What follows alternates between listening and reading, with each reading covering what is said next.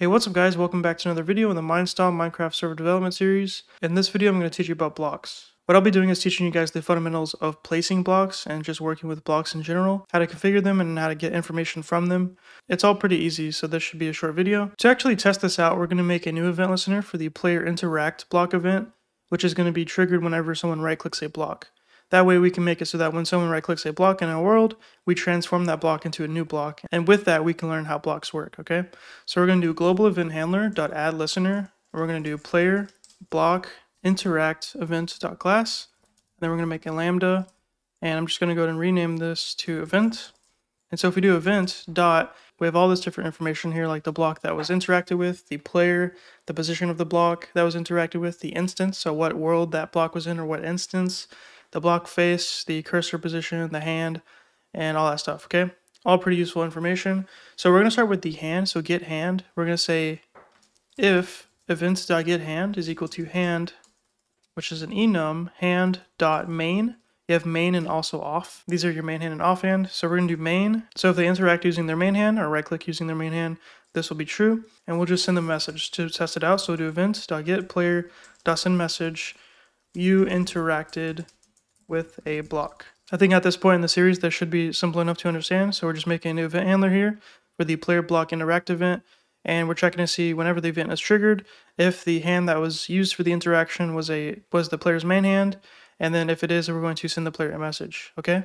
So let's just run this and build the server and jump on the server and test it out. All right, I'm back on the server now. So to test this out, we just need to go up to any block and right click it. And boom, it says you interacted with the block. If I left click, that does not trigger the event. That's only if I right click, but it's also using my main hand. So this little hand that I've got shown here, I don't even know how to switch to my off hand anyway. I've never really done that. So anyways, it works, which is good. So now let's try working with a block. So the first thing that we could do is extract information from blocks. So this event itself has to do with, player interacting with blocks. So we can get the block from that by doing event.getBlock.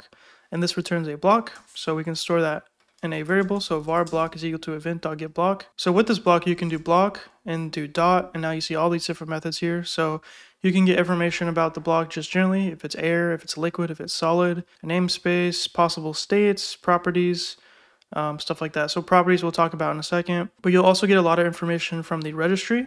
So the registry contains information about the current block. So if you do registry, that's a method, and you can do dot on that. And then you can get other important information like the material. This is probably the most important thing that you'll ever need from a block. This is just the actual material itself, like a grass block, a wooden door, or an oak door, stuff like that. Those are all controlled by materials. All of the different items and blocks in the game all have a material behind the scenes that you represent it with. So this is how you can get the material of the current block by doing block.registry.material. You can also get the block entity, the ID, is it a block entity, collision shape, friction, hardness, is air, is liquid, all kinds of information, is solid, occludes. Yeah, so just whenever you need information about a block, the registry is a good place to get that information, okay? Something that you'll notice though is that there's not really a way to get the location of the block just by these methods here.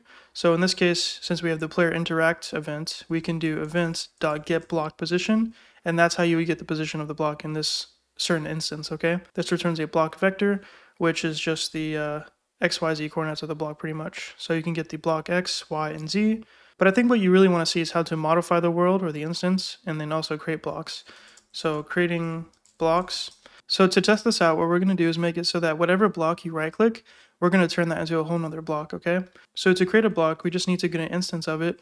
So we could do var new block is equal to, and then we could do block, which is from Minestom. So net.minestom.server.instance.block dot, and then you have all the blocks in the game. So every single block in the game should be here. So you just need to find whatever block you want to put. Let's do a crafting table, for example.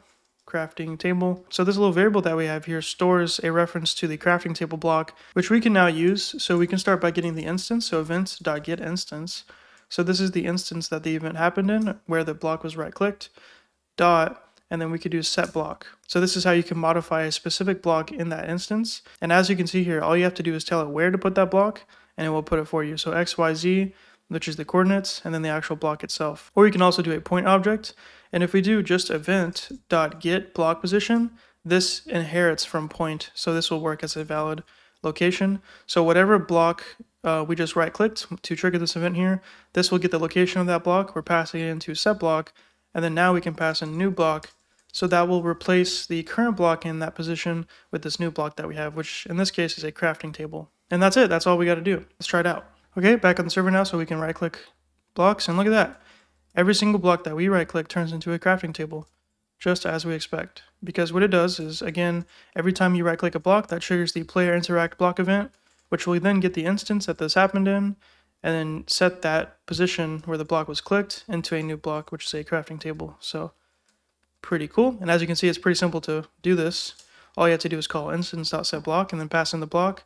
And then actually getting the block is so easy itself. You just do block dot and then whatever the block is that you're trying to set it to. Now the thing is, you may not want the default state of whatever block you're trying to set. Sometimes you want something a little more advanced. So for example, let's say that you have a door block. So you could do something like oak door. And you want to make it so that the door is open by default or the door is facing a specific direction. What you could do for that is set the property of the block. So after you do block dot and then whatever the block is, you can do dot with property, or you can do multiple at once, but with property, and you can specify the property that you're trying to set along with the value. And so the question is, since this is just taking a random string here, how do you know what properties you can set for these blocks here? And I'll have a link for this in the description below, but this is the Minecraft documentation. And this has the documentation for block states, which is also known as block properties. So these are all the different blocks in the game along with their properties that you can set on those blocks, which is pretty freaking awesome. So you have all kinds of stuff like dirt, for example, if it's normal dirt or coarse dirt. So for example, these are the different properties for a redstone repeater. You have the delay, which by default is 1, but you also have 2, 3, 4. So this is the redstone repeater's delay and redstone ticks. You have what direction it's facing. So by default it's north, but it can be east, south, or west. Yeah, it gives you information on what that means, if it's locked or not, if it's powered or not. Pretty freaking cool. So you have same thing for redstone torch, if it's lit or not. So basically anytime you want to place down a block with more advanced properties, all you need to do is just know what property to set. You can refer to the documentation here, and then you can set it using with property. So if we go back, so the block that we have here is the oak door, right? So if we come back to the documentation, let's just find door. So right here, doors. So for doors, we have a bunch of different properties. We have facing, so what direction the door is facing. You can also specify the half of the door that is placed. So you can place just the lower part of the door or the upper part of the door, which is interesting. You can specify the hinge if it's on the left side or the right side. Let's try this out. So we're going to do the half property, so half. And then the only values for that is upper and lower. So we're going to try upper. And let's just see what that looks like when we place the door. So we can came back on the server now. So if I right click a block, look at that. I only get the upper part of a door, which looks weird, but that's because we have modified the default state of our block that we're placing so that it's basically telling it to put only the upper half. So that is what properties can do for you. This is just one example here using doors, but you can imagine that any block that has any sort of complexity to it, you can modify using these state properties, okay? And it's pretty easy to figure out. You just got to refer to the documentation. Let me give you guys one more example here. So another one I want to show you is the sweet berry bush. Sweet berry bush. For this one, I think this one's pretty cool. So you have the age of the sweet berry bush. So it starts at 0, but you can have 0, 1, 2, or 3. 0, it means it's a young plant. 1 means no berries. 2 means some berries. Using the bush gives 1 to 2 sweet berries and sets the age back to 1. And then 3 is full berries. Using the bush gives 2 to 3 sweet berries and set the age back to 1. So we can play with, when placing our sweet berry bush, setting the age of the bush, which is kind of cool. The default age of the sweet berry bush when we place it is going to be 0 normally, but we can sort of override that behavior and set it to 2 just by setting the property when we create it. So we can do sweet berry bush, so that'll give us a block that represents the sweet berry bush. And then we could do the age and set the age to 2. Even though that's technically a number, it wants it as a string, so we're going to provide it as a string, okay? Let's try this out now. Okay, back on the server, so if we right-click these blocks here, you can see that it's putting these sweet berry bushes. And then if we come back to our code and set it to 0, it should put only baby ones, like that. There we go. So we're only getting baby sweet berry bushes now. So that's just yet another example of modifying the block state of a block by using the with property method and specifying the property that you want to set it. Pretty cool stuff, right? Another cool thing that you can do with blocks is set a custom handler to it. So you can do with handler, and to this you can pass in a block handler.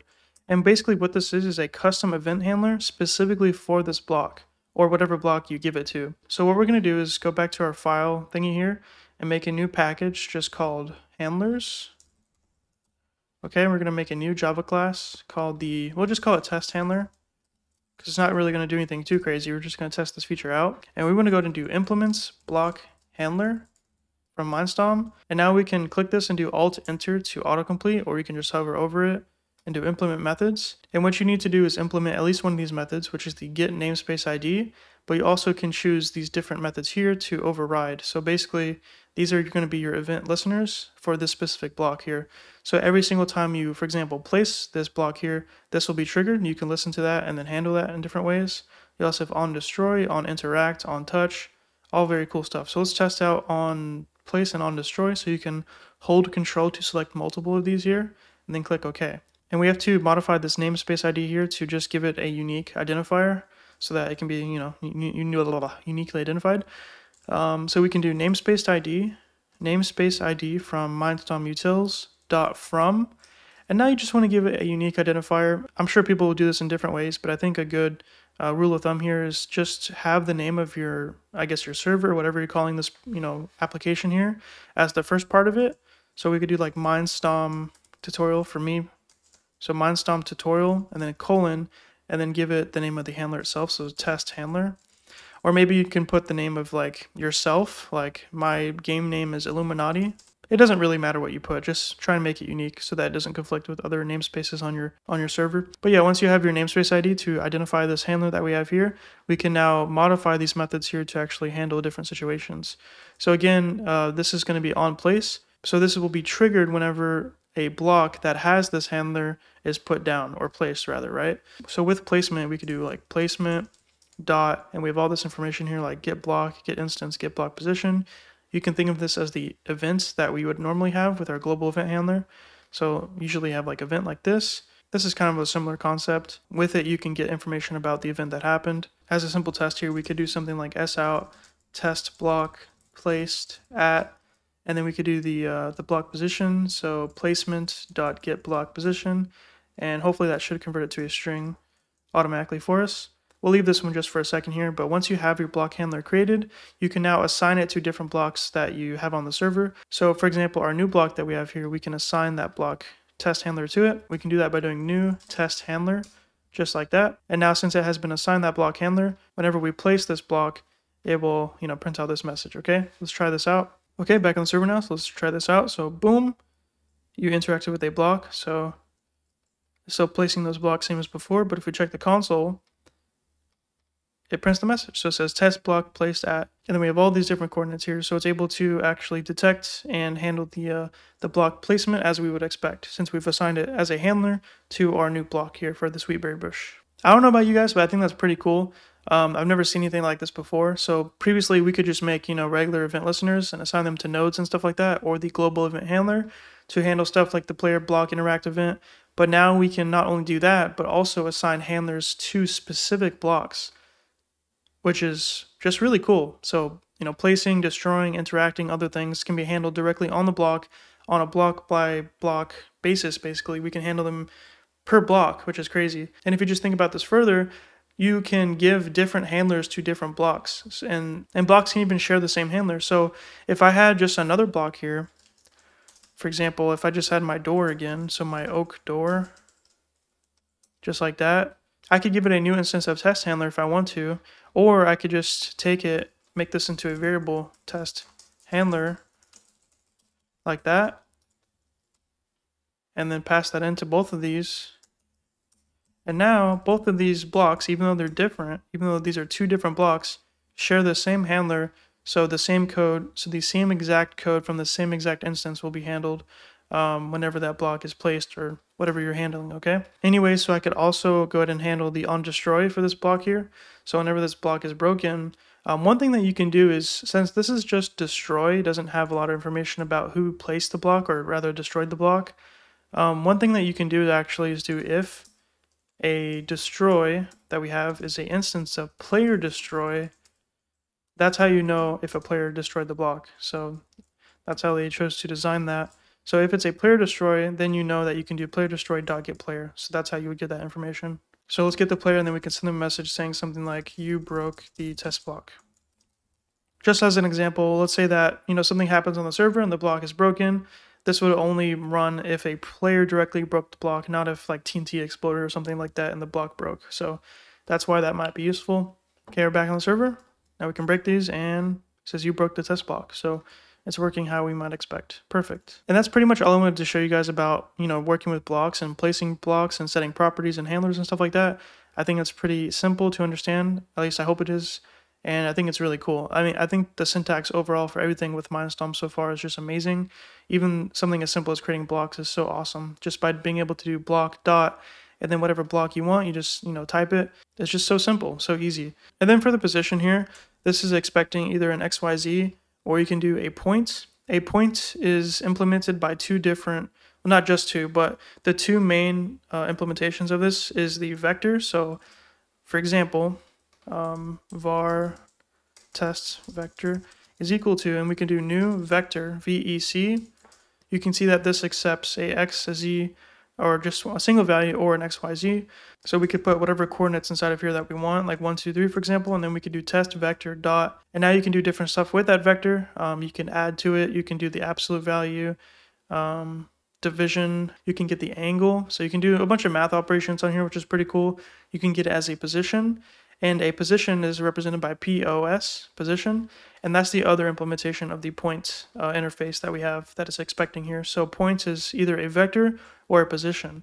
So we could do var test POS for position is equal to new POS. And this is expecting something very similar, which is an XYZ, but a position also includes a yaw and a pitch. A yaw and a pitch is just basically the angle in which something is located. It's hard to explain, but as an example, the XYZ just controls the coordinate of a block or a player entity or something like that, but the yaw and the pitch can control, for example, like where a player is looking or something like that, the angle in which that entity is facing, okay? Yeah, so you're going to see both of these used in different places. For example, the event itself, so event.getBlockPosition. This returns a block vector, which is just a implementation of vector that we have here. So you're going to see a lot of different variations of this, but these all inherit from point. So this means that you can pass any of these into a method like this that accepts a point.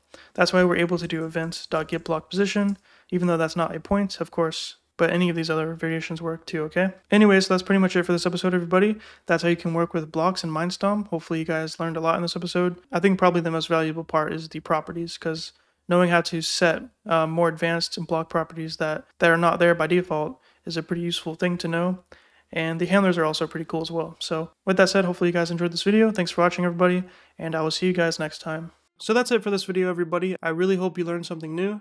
If you liked the video, please hit the like button, and if you want to see more, hit that subscribe button. Make sure to also check the description below for important links to code and other resources, but also really important, join our Discord. We have a big community of over 5,000 programmers, and it's a place where you can find new friends or get help on any code that you're stuck on. If you want to support what I do on this channel, please consider hitting the join button below, and this will allow you to support my channel for as low as $1 a month, but there are different tiers to choose from if you want to. For anyone that becomes a member on my channel, you get a special rank on my Discord server, early access to new videos, and you can just see yourself on the screen right now. So if that sounds cool to you, feel free to join. If you don't want to, that's fine. If you can't, that's okay too.